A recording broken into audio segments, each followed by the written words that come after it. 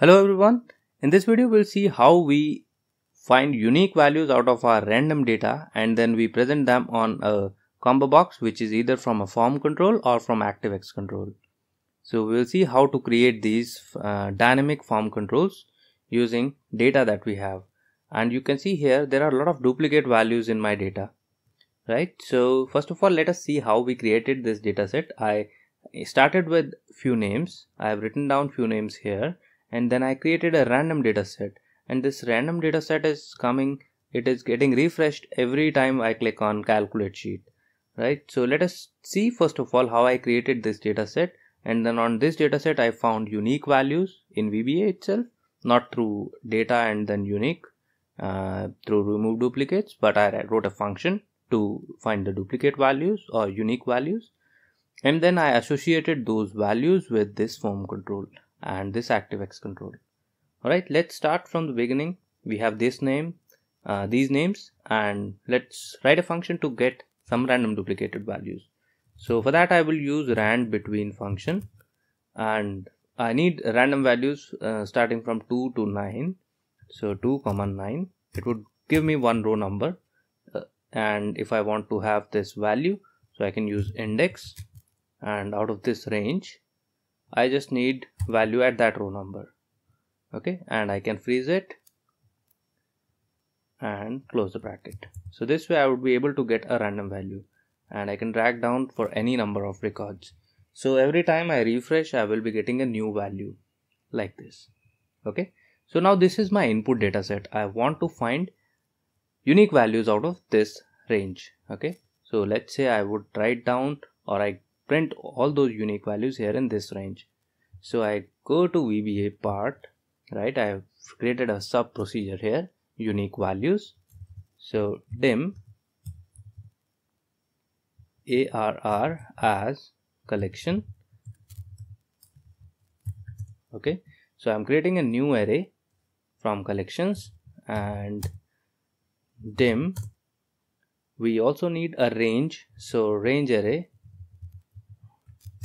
as, let's say we first created as a variant rather than creating it as a range data type.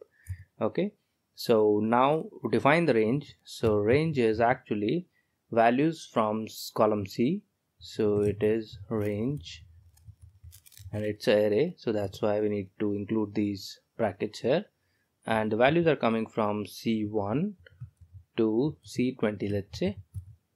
Okay, now we need to find unique values from this range. So what we can do is we can iterate through all the values of this range. So for each a in range next, okay, and a is nothing but we just declare it. So what we can do is we can add all those new elements in the array that we have initialized here, and we just need duplicate unique values. So that's why array dot add a, but only the keys, the unique keys.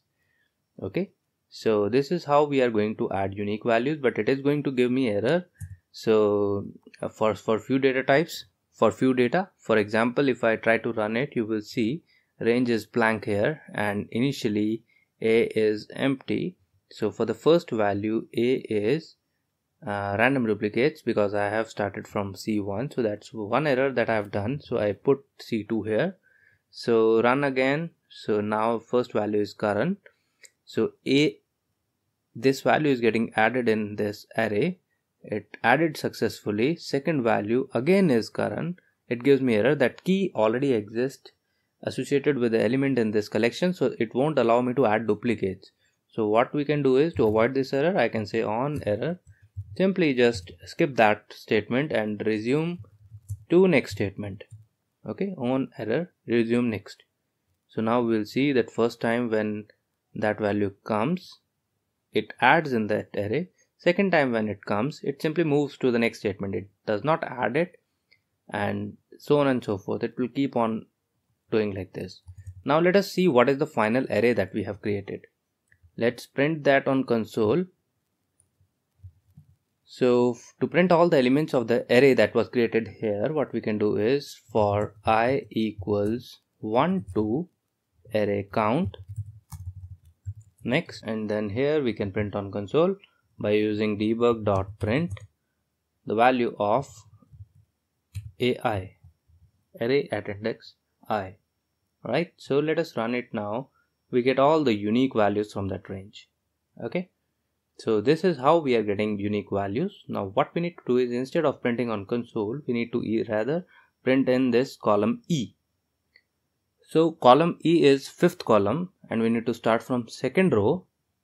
So that's why what I can write here is, I can write sheet 2 dot cells. I said row number starts with 2. So but the value of I initially is 1. So I say I plus 1 comma column is 5. This value is equal to array index at I. Array value at index I, right? So we run it and we get all the unique values. And also it is important to clear this range before we put the values. So range E2 till, let's say, E100 dot clear contents. Alright, so every time we are going to have a new set of values here. Now one more thing we can do is, every time I refresh or perform a calculate operation on sheet, it is updating this list, but it is not updating the unique values here in this column. So I can add an event here on this sheet 2, and what that event would be?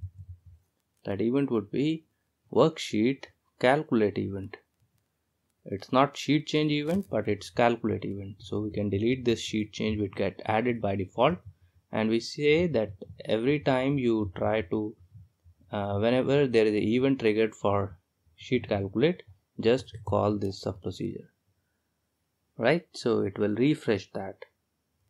And also we need to say one more thing here, that when it is updating those values, at that time it would also again try to calculate automatically.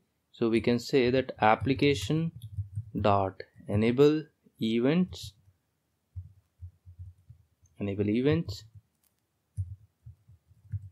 equals false for that time, and once we are done, it should again re-enable events. Right, so let us see what we have done. When we perform calculate operation, it is getting random values from this list, and then it is updating the unique values from that data set. So you see that sometimes we are getting 7 values, sometimes we are getting 8, and there is a possibility that we get only one value if by chance all these values are same. Okay, so now we can add a form control from here like this, and we can link this form control with our values. To link, what we can do is, we can click on this design mode and we can right click on it and then go to properties. Input range, we can say it is this range, and cell link is, let's say, this. Cell link is basically whatever we select, that value would be printed here in this cell. And input range is what values you want to see on the drop down. So these values are coming as a drop down with one blank value, and if you select one of these values, that index would come here. Right, so we have added one type of list here. Other type is Activex control. You can add it from here, combobox Activex control, and you can add like this, and this has different properties. It is not having same set of properties, and these properties we can update from VBA also. What we need to do is, we need to first check the name of combo box. It is combo box 1, and the property we need to update, that property is list fill range. Alright, so we go to VBA, and when it is updating the values here, what we can do is, we can say that at that time try to update the list. Alright, so sheet 2, we are already on sheet 2, so we can say combo box 1 dot list fill range equals Now we need to put the range here.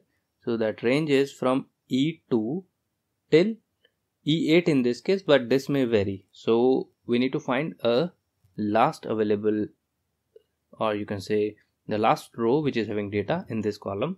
So for that we will evaluate LR equal to, LR stands for last row, let's say it is cells rows dot count. I go to the last row of column 5 comma 5 dot end XLUp dot row. If you are not clear with how we performed this operation, you can watch the tutorial from the link above and see how we perform these operations. Alright, so we can say here it is starting from E2 till ELR. Okay, so we have dynamically updated that list here. Now when I perform refresh operation, so you can see here the values are populated. Every time I perform click calculate sheet, that list would be updated. See here the first value is Vishal.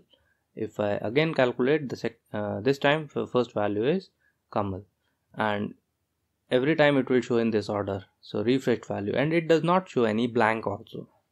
So this is how we create dynamic lists in Excel. If you have any questions, feel free to write to me in the comment section, and do not forget to like this video and subscribe to our channel. Thank you.